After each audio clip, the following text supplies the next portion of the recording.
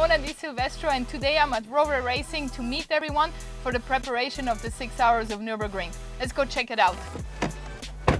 Hi. Hi Simona, I'm Alexandra, nice to meet you. I'm the CEO from ROWE Motor Oil. Nice meeting you. Hi Simona, I'm HP, team principal of ROWE Racing. Would you like to come in and have a look outside and I describe everything to you? Yes, can't wait to see the race cars. You first. Thanks.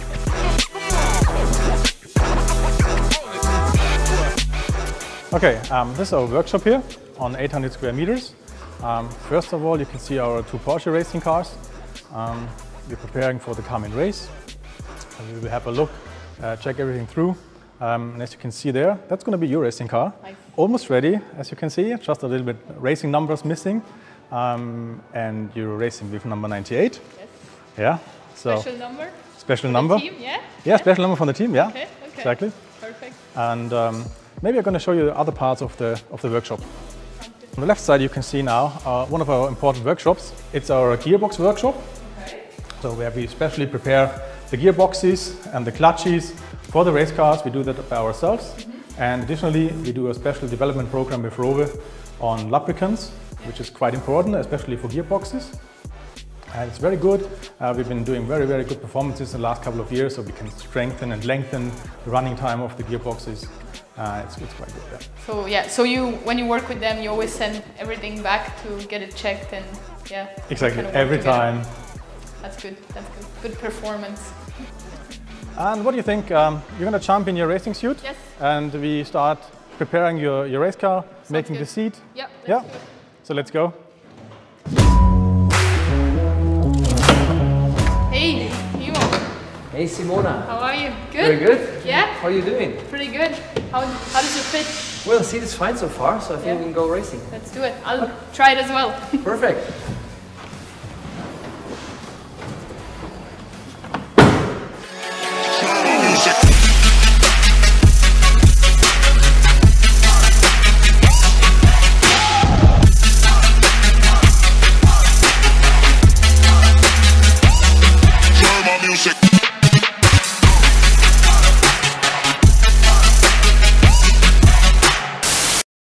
Hello guys, my name is Timo Bernhard and yeah, so it will be 2 premieres, the Nürburgring and the GT World Challenge race.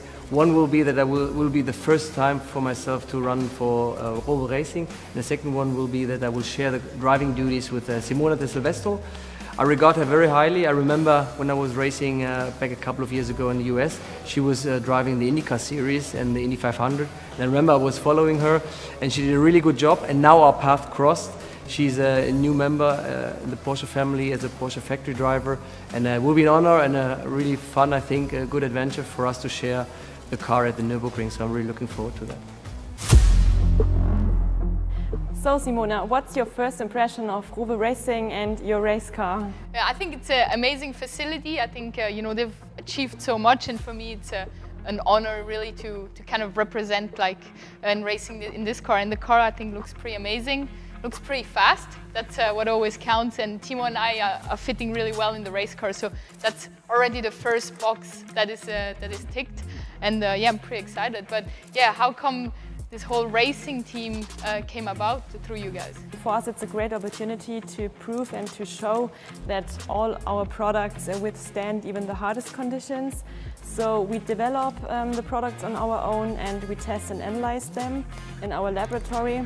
We also call it our driving laboratory because during racing you face the hardest conditions. And second, of course, it's a good marketing tool for us because we target exactly the customers that are already interested in the product, that have a high product affinity. And thirdly, well, racing is passion, I think you know that, and what we do is passion as well. So there was a high congruence, or is a high congruence of the value set. Oh, that's cool. Well, I think now we've seen the race car, I'd love to see your facility. Of course. So let's... Yeah, let's go, we can do that. Perfect, thank you.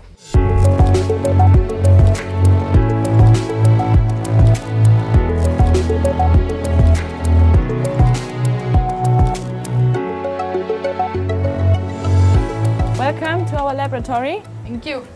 I've got something for you. Nice. Do you want to wear it? Yes, I love it. I feel like... We also have glasses if you want. Oh, I think this is good. Okay. I look like I belong here, so Very competent. ready to check it out. You can start to work here if you Yeah. want. Okay, so this is a laboratory. We do batch control as a part of the quality assurance here, as well as the research. Okay. I want to show you two instruments, Okay. two methods that we use when it comes to the development of racing oils. And one of it is the ICP here. Okay. It's really funny. Cool, yeah. Her name is Jutta. Oh, Utah. That's nice. I didn't know that before, but I think it's very funny. So when you look inside, you can see a little flame. So what you do here is you take a little oil sample or another fluid, it doesn't matter, and then you heat it up to 8 to 10,000 degrees Celsius. So what happens inside is that the fluid sample, it splits up into its elements. And then you can have a look at it, you find maybe sulfur, but also iron or other metallic elements, for example. Okay. And this is very interesting, especially in terms of racing. Yeah, because when you find metallic elements, then it's always a sign for wear in a machinery element. And sometimes you can even tell from the metallic element in what kind of machinery element the wear was. Oh, okay. Yeah, so Another machine. another machine, yeah, another test instrument. This is the instrument that measures the HDHS viscosity.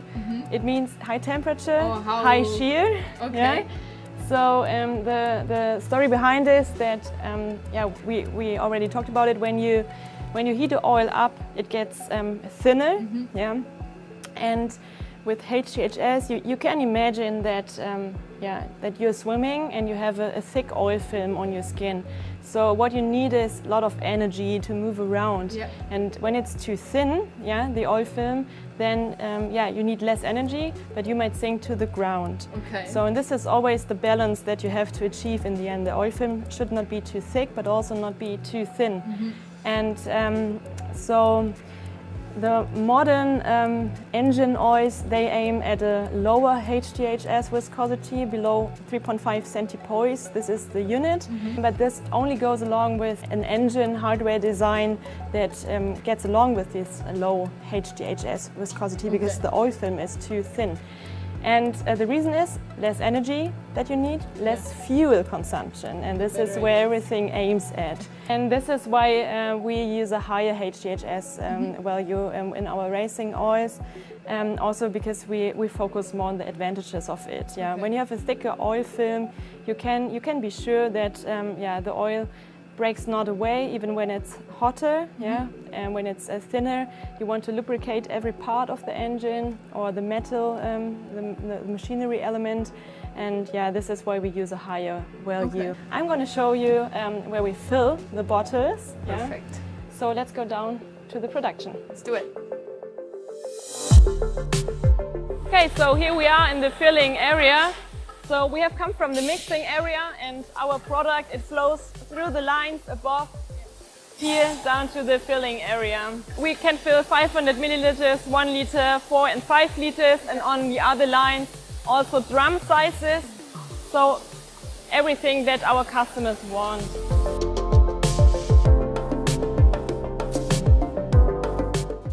Yeah, so that's it. This is the end of the tour. Thanks for joining me. I hope you have gained some insights and had some fun. Yeah, it was really cool to see. I've never been to a plant like this, so it's quite exciting. And I hope that soon I'm gonna get to show you my world. And I guess I'm seeing you at the Nürburgring very soon. I'm looking forward to that. Thank you. Awesome.